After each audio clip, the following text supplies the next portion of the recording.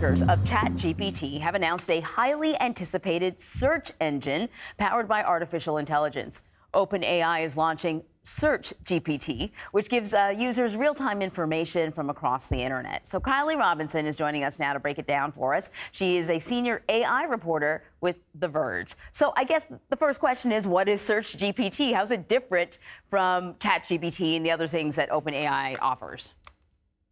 Yeah, good morning. Thank you for having me. So, SearchGPT is an AI-powered search, much like how you would use Google, but instead of a list of links, you're going to get a summarization in response to your query.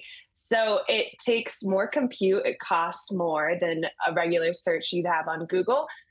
It's going to be a prototype for now, released to 10,000 test users. And it's going to be separate from ChatGPT, but they're hoping to integrate it into ChatGPT after some testing. So, Google and probably other search engines too, I think, have started to kind of use artificial intelligence already in this kind of way. Increasingly our search engines have become answer engines where if you put something in, you usually get a blurb right at the top that answers your question directly. So how is this different than what, say, Google's already offering? Is this better? Better, it's still so new. Both Google and OpenAI have to work out a hallucination problem, which is when you ask a question and it gives you a completely incorrect answer because the AI can't understand just like a human could. That's something they're still working on.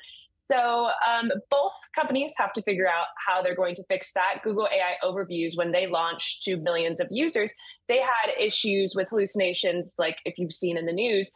One search told users to put glue on their pizza to get the cheese to stick.